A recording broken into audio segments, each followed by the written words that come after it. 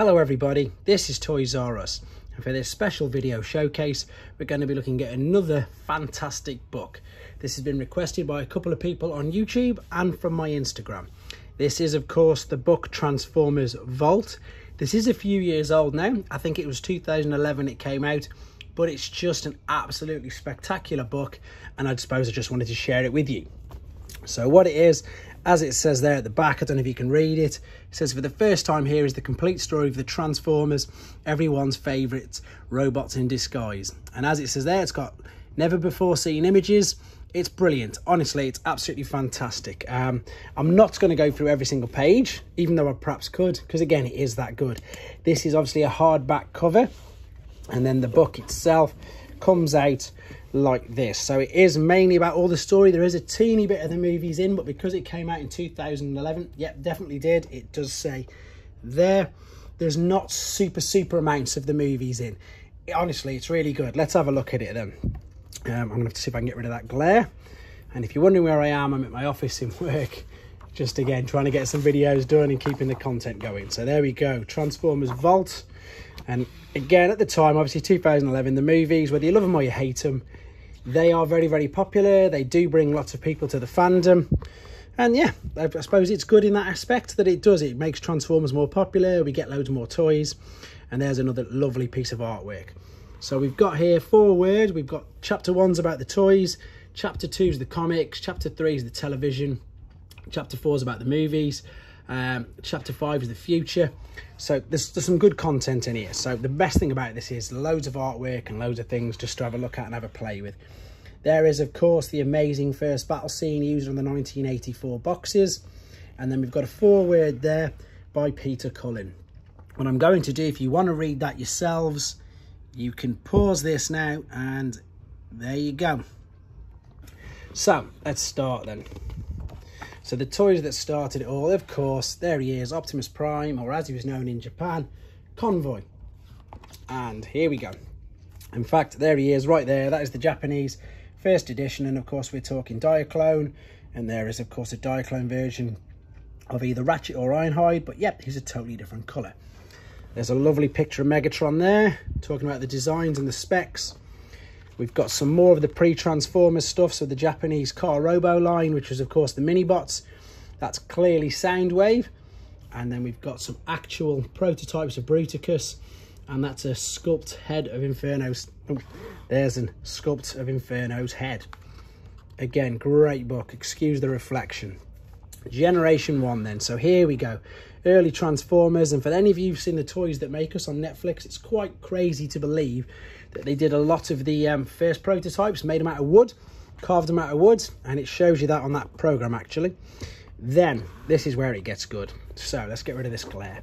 So there we've got what is exactly wave 1 and 2 of the catalogue, which would have come with your figures. But then look at this, we've got this folding out, and there is all of wave 1 of the Generation 1 Transformers. And this is the exact flyer that came with your toys in 1984. And of course there's G1 Jazz. Fantastic little fold out. There's loads of little bits like that in here which just make this book really special.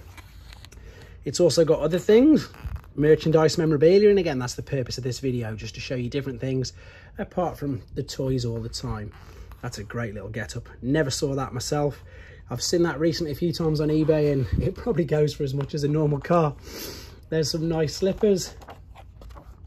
Now, here we go. Everybody knows me, who knows my channel. That's one of my favourite battle scenes. And I suppose this was quite rare to see in 2011, unless you were a Japanese collector. And again, I don't understand why this wasn't used on the Hasbro ones as well. There is, of course, G1 Jetfire.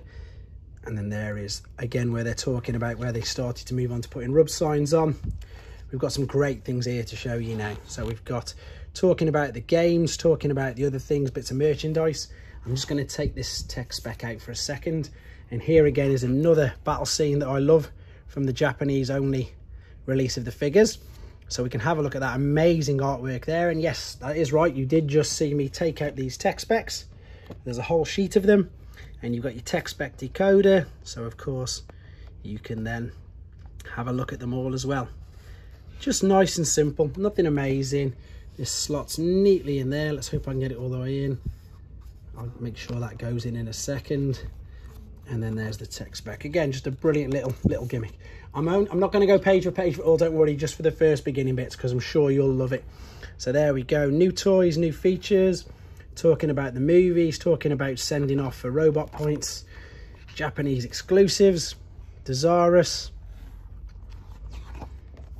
And there's some lovely toy pictures. And here we go, we're coming already onto different things. So we're on to G2 stuff. There's the GoBots. Yeah, there you go, Generation 2. Little catalogue there. There's some concept art. Obviously, these are figures that we now know much more about. These are obviously the unreleased G2 Mirage, Sandstorm. There's actually a Voyager Siege version of him. No, sorry, Kingdom figure out of him now. G2 Motormaster and Hotspot. Of course, figures that didn't get official releases. Then we move on to the Beast era, and because this book covers everything, you've got the Japanese Beast Wars as well. So you've got the standard Beast Wars. There is, of course, Megatron. There is the Japanese catalogue again. They did just have a much bigger range of toys in Japan, and they seem to expand everything. Obviously, with the cartoons, there was more cartoons. There's some more stuff. Robots in Disguise, Unicron Trilogy. There is, of course, the Unicron prototype, and that's pretty much a very good artist picture of the one that eventually came out for Armada. There's some more concept art, and there is, obviously, at the top, we've got, of course, I was talking about Tidal Wave on that side, and then there's the Cyber Key that transforms Primus. Is it Primus? Of course it is. Right, there we go. On to Binaltech and alternators. I'm going to be doing videos on them soon. Masterpiece, Henkai variants of your Inferno there. Slightly different paint jobs. That's just the Japanese versions. You can see it's going through all the things in chronological order. So we're up to animated and then live Transformers, the movie figures there. So let's just skip through the rest of this. Crossovers, the Potato Heads, Marvels, Star Wars, loads of crossovers. So now we're into world building in comics, and there's some good stuff in this as well, to be fair. So that was the advert that I don't ever remember seeing on TV at all, but I've managed to find it, and I think I've attached it to my comic review videos itself. There's a couple of pictures here from the actual comics. There's some classic covers we've got here, and then in a second we've got something really good, so I'll keep twisting to it. Again, just more storylines, more things with all to do with the comics, and of course this being the last one, and issue 332 it was in the UK. That looks like it's, I can't see what issue it says, number 80, maybe with just the US ones. Right, comic book crossovers. So obviously we've got G.I. Joe. This was the fold out thing. I've shown you this on my What's Happening Wednesday videos. This was a brilliant little free comic that came out with the actual Marvel comic to advertise the Combiner teams. There we go. BotCon exclusives. So repaints, redecos are very popular figures. Right, where's all this stuff? There's other stuff, there's other pull-out things for you to see in a second. Here we go, this one's really good. So we've got an unreleased sketch by Comics and Artist fan favourite Casey Collar, the pocket artwork. So there's the coloured-in version. If we have a look at this, there is the coloured-in version of some amazing artwork. And then this, you saw me just literally, it slides out the side. There is the black and white sketch of it. Lovely bits of artwork there. Let's slot this back in neatly. There we go. I think that's great on this book. A couple of little fold out things, pull outs. There's a brilliant Beast Wars things. I do apologise about the light reflecting off this.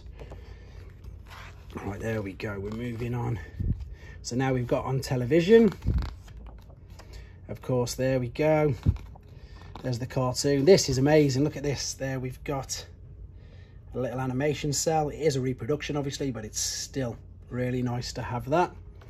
That just slots into place. There we go. And then we've just got more talk about the cartoons. Lovely bits of animation stills. There's some actual videos. Again, more stills. Victor Spectre Sigma there.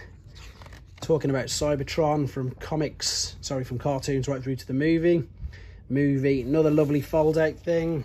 We've got fold out movie poster. Brilliant.